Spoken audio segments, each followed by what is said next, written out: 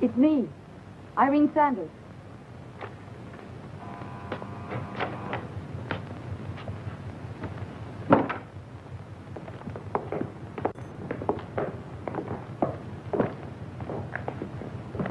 Good evening, Walter. Good evening. Here are the X-ray photos that Professor Abel asked for yesterday.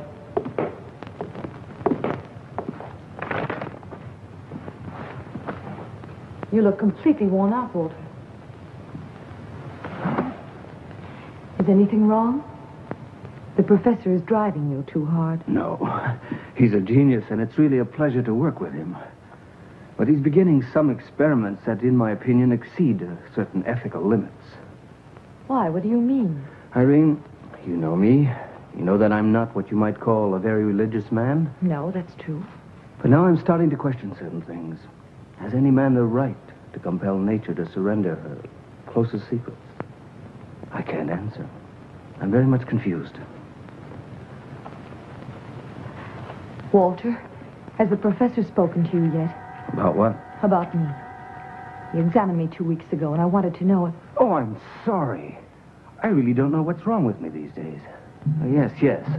Well, he's very satisfied with his findings, and he's convinced an operation can be successful. But I'm worried, Irene. You know there are risks involved. I have full confidence in the professor. Walter, I'm so lucky. Oh, just to imagine, I'll be able to stand straight at last, and nobody's going to stare at me. On the contrary, I think that men are certainly going to look at you. Walter, where are you? I need you. The professor wants me. I will be able to see you soon. We'll talk about it then. Goodbye, Irene. Good night, Walter. Excuse me, nurse. I'm looking for the house of Professor Abel. That's it.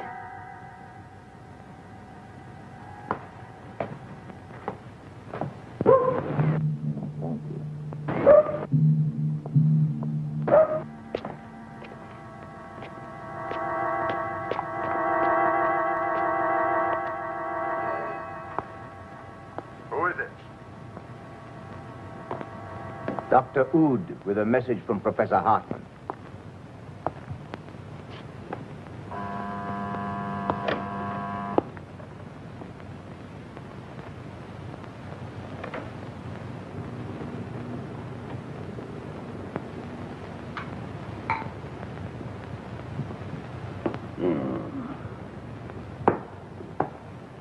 Hello, Dr. Ood. Good evening, Professor. May I present Dr. Burke, my assistant?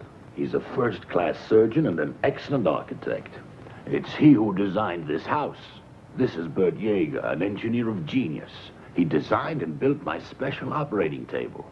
It permits me to work without assistance. He's a little strange, the result of a brain operation. But he's a good and faithful collaborator and worthy of our confidence. We all live here together. Where are you from, by the way? I can't even tell you, Professor. I was the only survivor of a shipwreck. Both of my parents died. I was a few months old.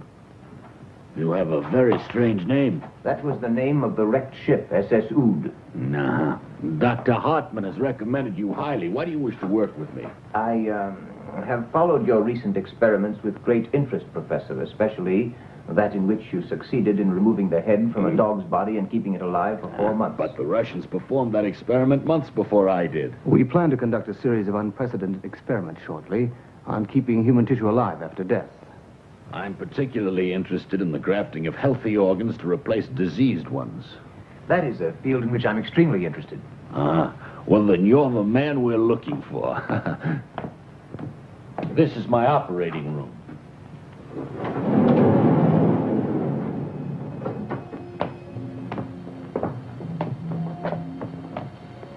You will find everything you'll ever need here. Electrocardiograph, electrocephalograph, and this is my silent assistant which Bert built for me.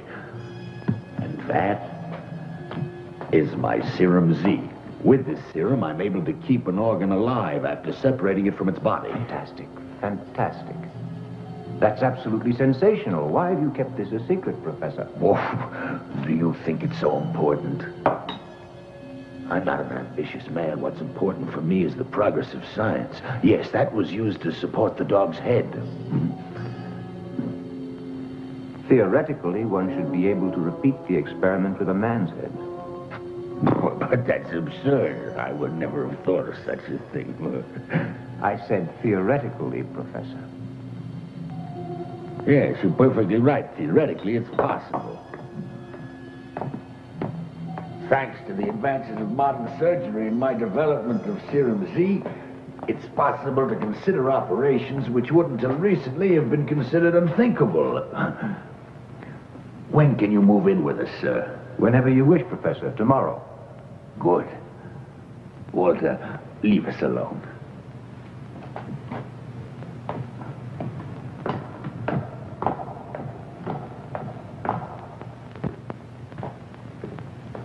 Bert.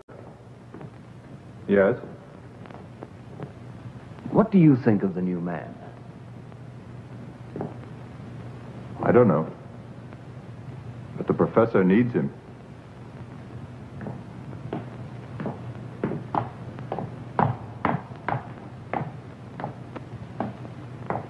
Dr. Oud. Do forgive me, but I must call your attention to a most important fact. The professor has a weak heart. A very weak heart. I love him dearly. Any undue emotion might bring on I'm here for only one purpose, to work. Good evening.